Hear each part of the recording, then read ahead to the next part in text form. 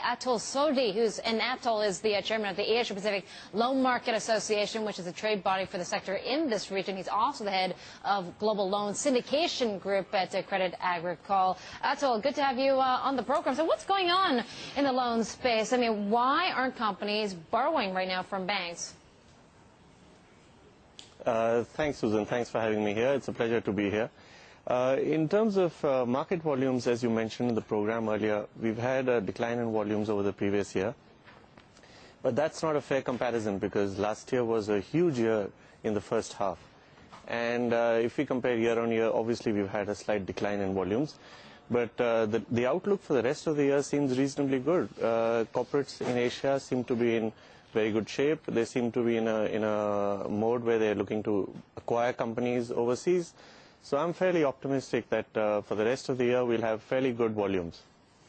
Okay, well, let me ask you about the refinancing risk. There's a big concern out there, given that we're looking at some $114 billion, by the way, of these U.S. dollar debt for Asian corporate loans maturing before the end of 2013. Do you think the market has something to be worried about? Oh, no, not at all. I think what we're going to see this year is that while there is a huge refinancing wall coming up, there are the options that are available for corporates are also many. Local currency markets are very liquid, so clearly corporates don't have to rely necessarily only on the US dollar debt market. In addition, the bond markets are in pretty good shape, so there's a fair likelihood that a lot of our corporate borrowers will have options to go to the bond market, the local currency markets, and of course the syndicated loan market, which seems to be in reasonably good shape with Asian banks and other non-Asian banks seem to be there to support their good clients.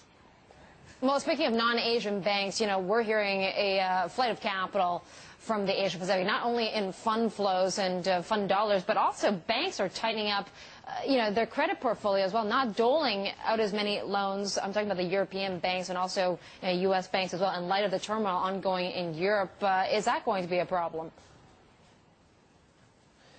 The reality is that bulk of the business done in Asia is dominated by Asian banks as of now. So if the European banks or the American banks are in a mood where they're growing their business or not so hungry for business, it doesn't make as much of a difference to Asian corporates.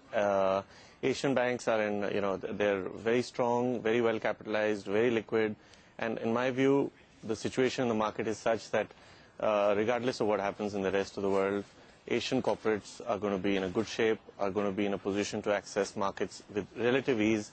And I think, in the second half of the year, we'll see some fairly large transactions, fairly well done, and, will be very successfully received in the market.